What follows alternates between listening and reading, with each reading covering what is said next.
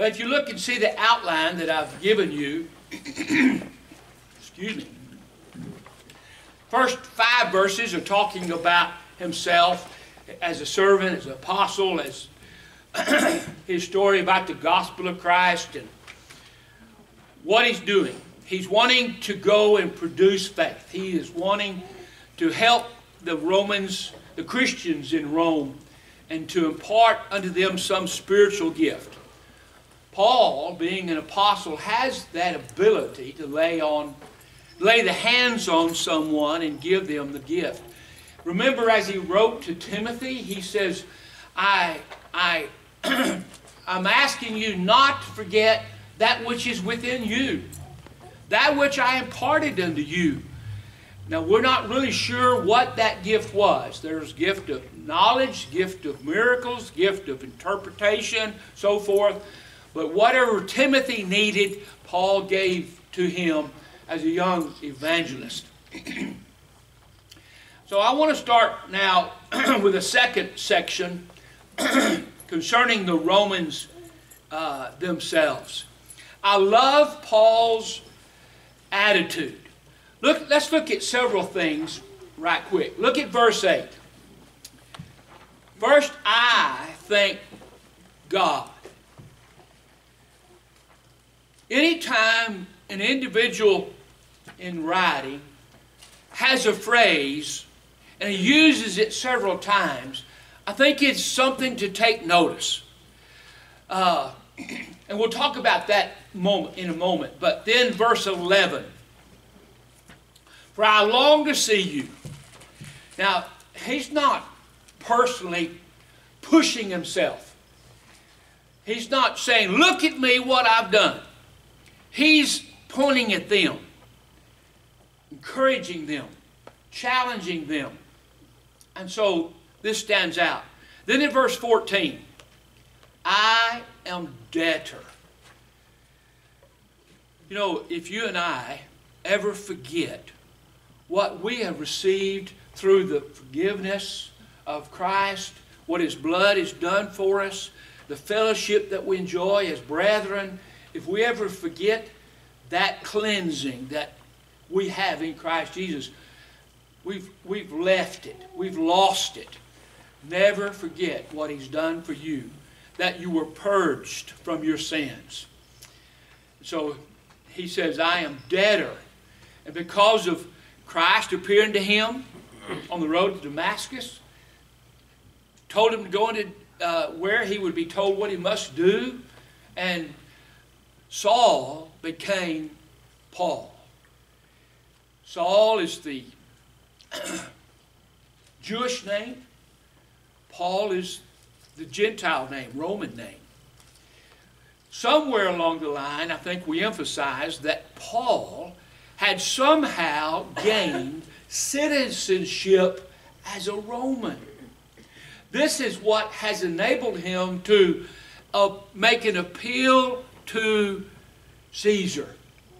If he had not that power, the Jews would have did him in a long time before this. Remember the men who vowed that they would see Paul dead? Well, because he appealed to Caesar, the Romans escorted him. Remember, even on the ship that sank, there was this Roman guard that was with him. And because of that, he made it to Rome safely. And there, maybe 2 years before something happened. But he had something on his mind. I have a debt. You know, you and I, we sign on the dotted line on a loan, and that debt wears us out until we get the title or until we get the last payment with the mark paid in full. Well, we never will have that happen to us in our Christianity. We'll always have a debt. I owe Jesus. I'm responsible to Him. Then in verse 16, I'm not ashamed. I'm not ashamed of the gospel. Here we have several things that point to the heart of this man that's writing this epistle. It doesn't sound like someone who is hung on himself. He's not, he's humble. He's the great missionary.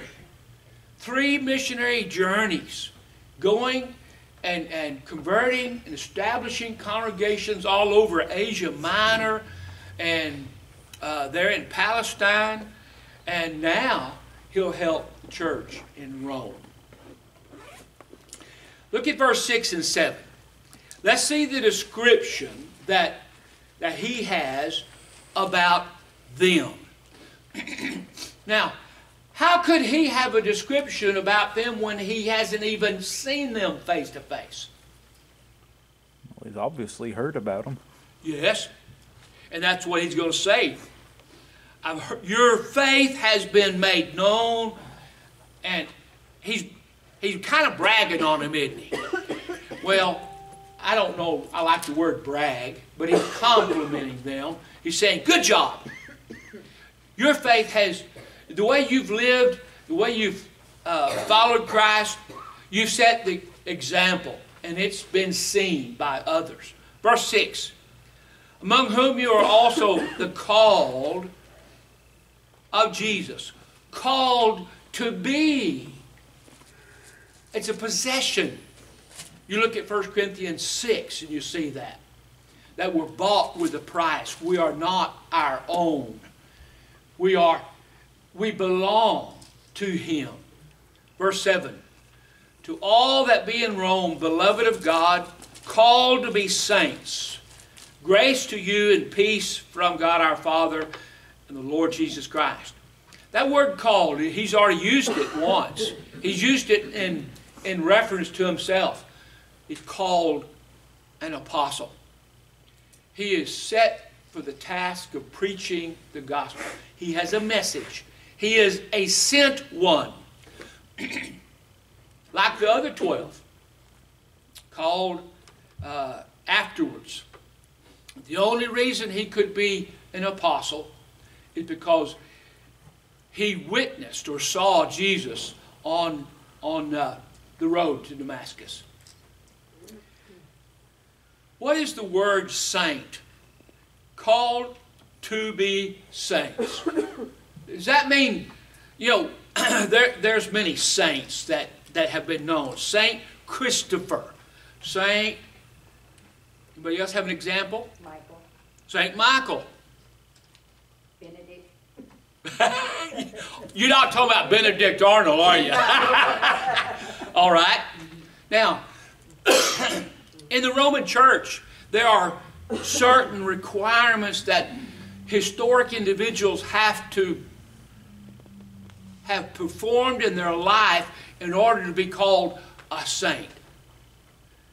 Pete, do you know anything about that? I don't know if they have to perform a miracle or see a miracle. Okay. But now that's impossible. Because they have trained nowadays saints. Right? Right. So how does that happen? Well, do you want people to determine whether you are a saint, or do you want God to determine you are a saint? God, of course. God, yeah. We are called to be saints. That's a Christian. Look at 2 Peter. I have to turn that air conditioner down a little bit.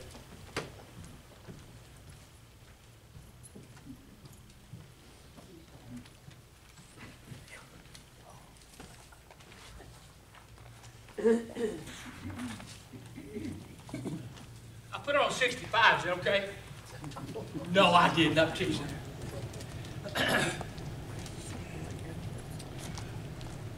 Let's see here.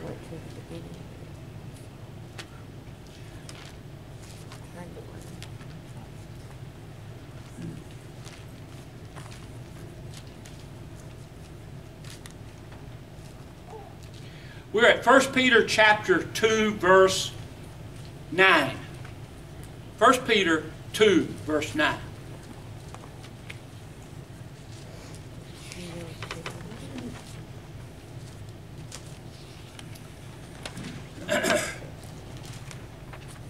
All right, I have a little confusion here. I thought I was going to look up the word saint, but the same thing here is priest. And it's giving us the distinction that we ought to be as Christians.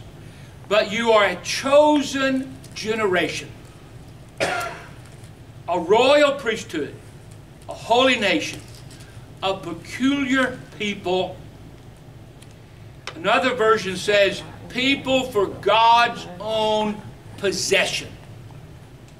That is, I believe, a better description, because that's what it means. We're bought with a price. We're not our own. 1 Corinthians chapter 1, verse 2. Go ahead. It says, to the church of God which is at Corinth, to those who have been sanctified in Christ Jesus, saints by calling, with all who in every place call on the name of the Lord Jesus Christ, their Lord and ours. Goes with it, doesn't it? Yes. What's that for? And then back to verse 9. That you should show forth the praises of him who called you out of darkness into his marvelous light. So we're called out of darkness. What does darkness represent? Sin. Sin. A sinful life. Being worldly. We're called from the old man to become a new man, or old woman, new woman, okay?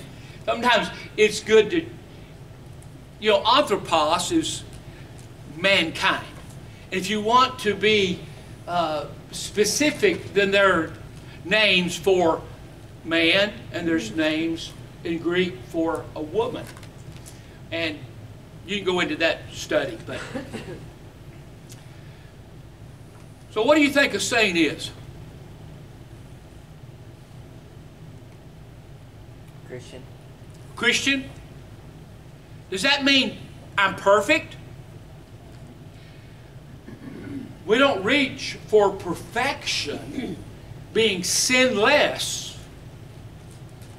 We're reaching for maturity, completeness. When I was a child, I spoke like a child. I felt like a child. But when I became a man, I put away childish things. Here is that perfection, this maturity that all Christians should reach for.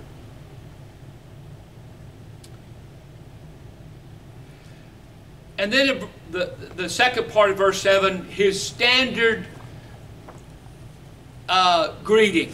Peace and a grace to you from our God and Father and our Lord Jesus Christ. Well, grace is Jesus Christ. Christ came to this earth to show us grace. And we have, as a result of that, his peace. To his disciples, he said, peace I leave with you. And he's asking them to show peace to others.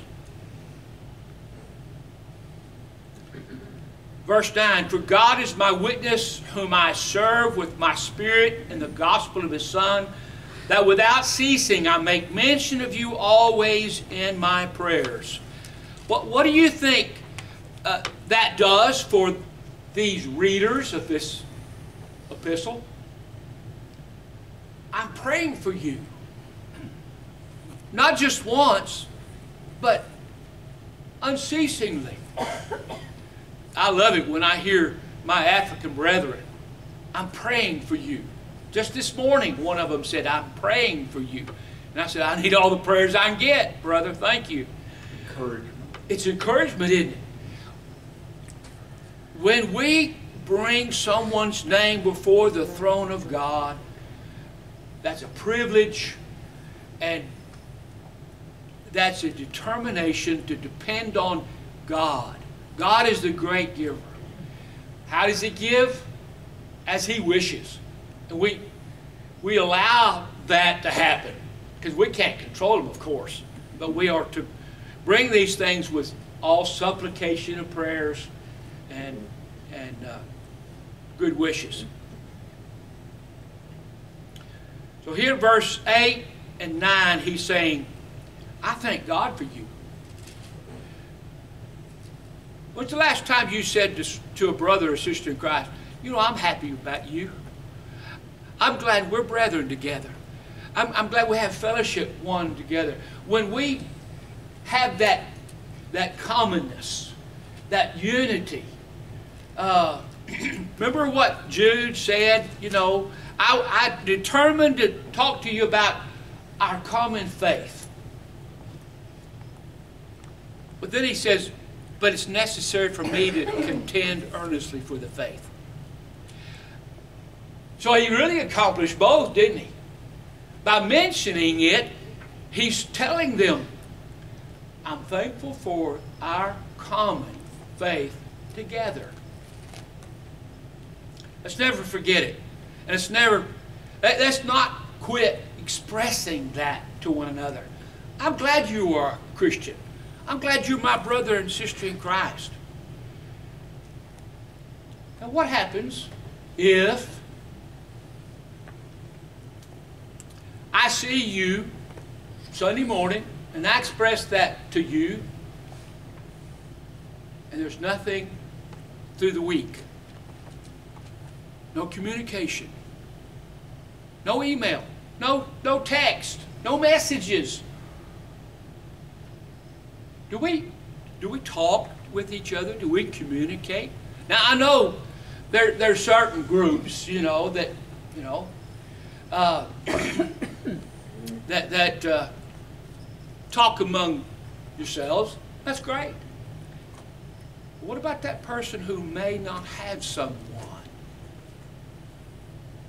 Look around, take notice, and communicate.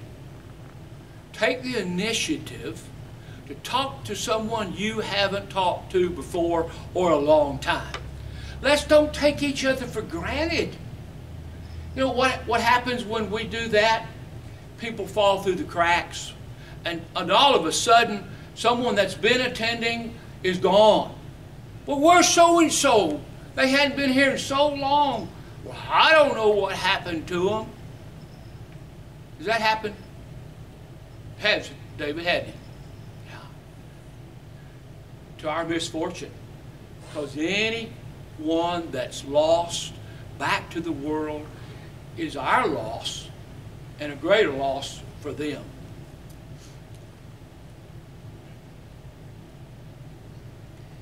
Then in verse 9 and 10, Paul's desire to visit them.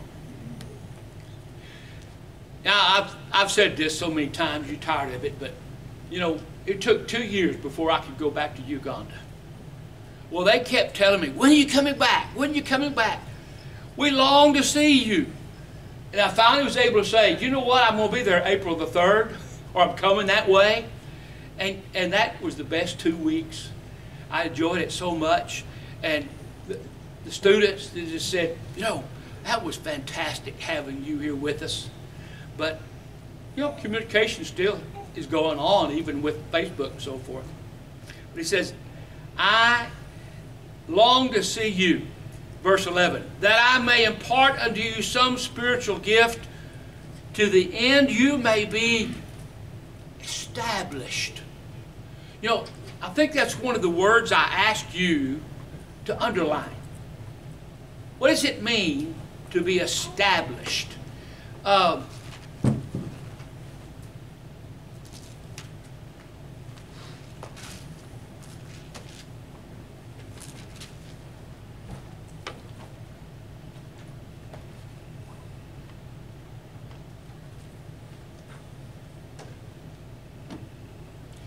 He uses it again in verse 10, chapter 10, verse 3.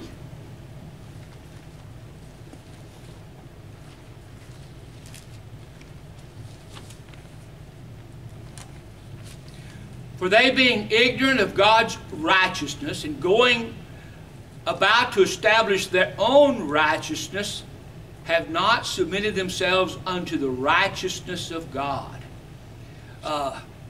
To be established, it's not rules that we set up.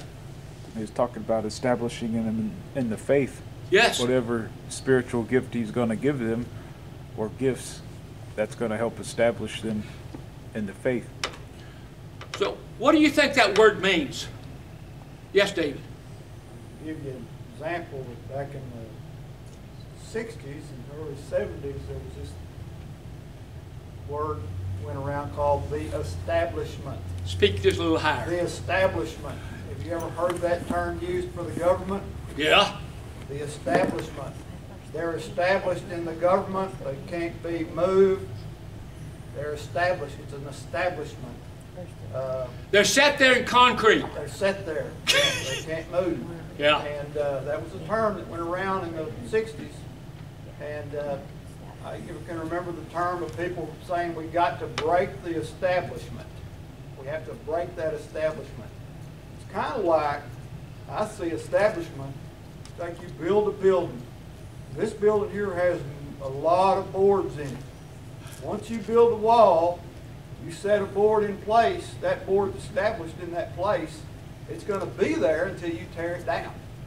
So it's established. It's set.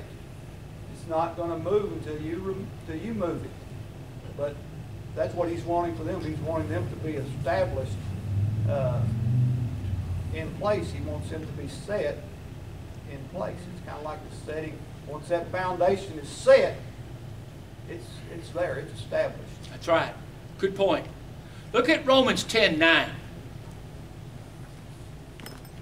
Then said he, Lo, I come to do thy will, O God. He takes away the first, that he may establish the second. You know, Wednesday night we started studying about which covenant do we go by. The law of Moses has been taken away. And Brandon came up with Hebrews chapter 8 about it being, what was the word? Obsolete. Obsolete. So we understand that. So we are established in the first covenant, the covenant of Christ, His teaching, His doctrine. We admire, we appreciate the many people that lived the Old Testament. We've learned from that, Romans 15 verse 4. But we are governed by the New Testament. So there's another side of that word, established. He put us into the faith. There's two faiths, two aspects of the word faith. There is having faith that causes me to act. That's believing. That's one of the prerequisites of our salvation. I begin by hearing, and then I believe, and then I go on to action, and I repent and I'm baptized. Well, there's the faith. That's where Jude says in verse 3, contend earnestly for the faith that represents the whole picture of Christianity, of why we're here, what we're doing, and I believe it's established by Romans 10:17. Faith comes by hearing, and hearing by the Word of God. Okay. Any thoughts or questions?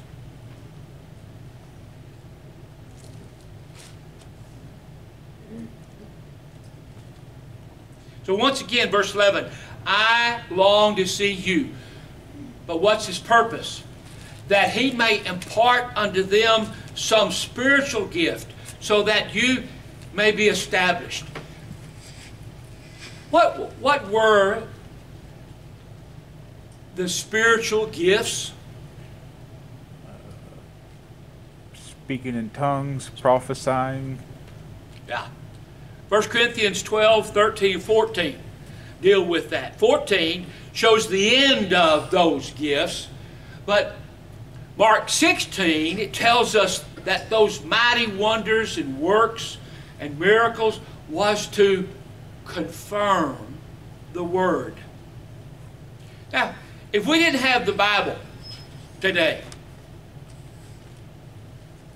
let's just put ourselves back in that first century. We don't have Matthew through Revelation.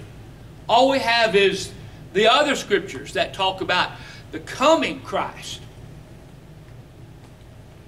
And then all of a sudden, there's inspiration, and men receive the words of God, and they start speaking this teaching of Christ. What's going to convince the majority of people that it's true? What are the things that convinced people that Jesus was who he was? Miracles. No one does these things. You are the Christ. And so it was given to the possibility, the possibility was given to these men to perform miracles, which hadn't been seen except through Christ. And now what they're preaching is true because of what they're doing with these miraculous gifts. An affirmation of the gospel. That's right. It affirms the truthfulness of their words because of that stamp of approval by this miracle. The supernatural things that were taking place by the hands of men. Now, are those things available today? No. Because we have the perfect law of liberty. When we have complete revelation, it did away with the need for all this miracles. I liked I think it was Roy Deaver who explained what the miracles were like. When you're building a building and you have a scaffolding to erect the structure, the skeleton, and then finally the outer appearance of a building, what happens to the scaffolding that people use to climb up and nail the boards and the covering and lay the bricks? And No longer any need for it. no need for it. In fact, if you left that scaffolding, wouldn't it be kind of a mar? It distract from the beauty of the building you built? Yeah. That's what the miracles were. A scaffolding till that which was perfect was given. And that's the church. And what Jesus established and promised. When you look at it, the miracles were, though they were perfect in their happening and they were real, the miracles was not, it was not a completed building, it was not a completed perfect substance, because it was just being put together with miracles. It wasn't a completion, wasn't, and that's what a lot of people have trouble with. A lot of people think that, well, wouldn't miracles be better? Not necessarily. Okay. Because it would left us incomplete without the fullness of God's Word. Well, look at the beginning of that church. Look at Ephesians chapter 4, verse 11. After it gives us the 7 ones, you've heard me teach on the one body, one Spirit, one hope, Lord, faith, baptism, one God. Then he showed, verse 11, and he gave some, or he gave this office, different offices for the establishment of faith. And he gave some to be apostles, and some prophets, and some evangelists, and some pastors and teachers. What was the purpose of that? For the perfecting of the saints.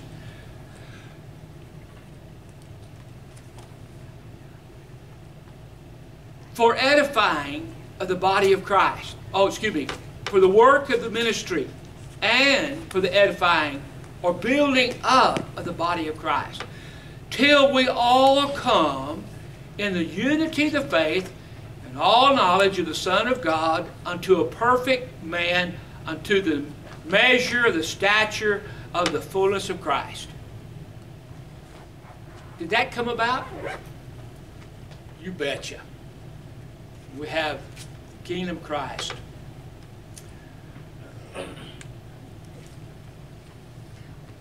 And then lastly, Paul's reason and eagerness to visit them. Verse 11, through 15.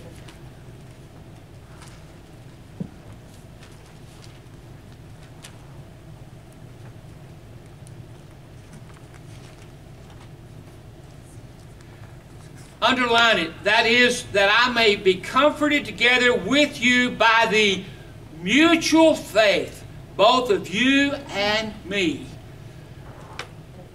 Until I own it, until it's me, it's not mutual. You might be strong in your faith, but until each member is strong, we can't really call it mutual.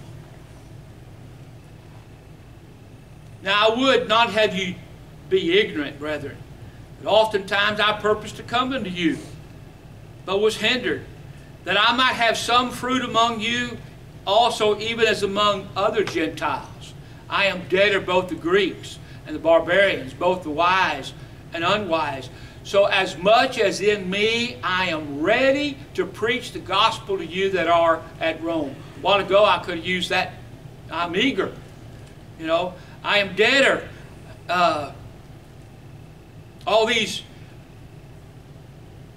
statements, I'm ready to come to you. I'm debtor. I'm eager. Or he says in King James, I am ready to preach the gospel to you at Rome also. And let's look at that last verse and we'll stop. Verse 16. For I am not ashamed of the gospel of Christ, for it is the power of God unto salvation to everyone that believes, to the Jew first, and also to the Greek. What could cause anybody to be ashamed? The way they're treated when they present something. All right? The way people are treated. Now, can you do anything about the way people treat you? That's on them. I hope we're never put to shame because someone thinks little of us. Because it condemns sin, and most people enjoy sinning, and they don't want to be, they don't like what they're doing to be condemned. That's probably the main thing. All right.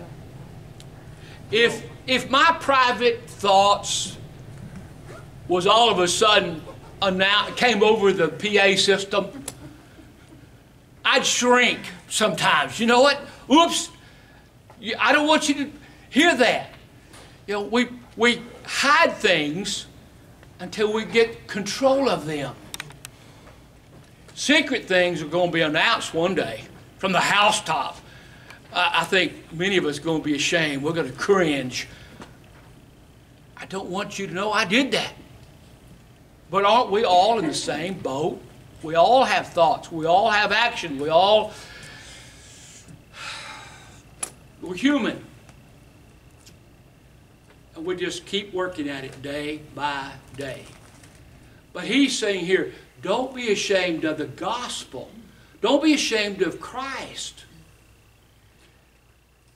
Are you a Christian? Don't let anybody put you down. Don't let anybody mock you, ridicule you. Stand up for your faith. Yeah, I believe that. I believe in the one church. I believe in salvation. I believe there's wrong ways. And you back it up with verse, scripture. Let's be confident in who we are and who we belong to. Not because of something we've done, but because of what Christ has done for us. We'll close.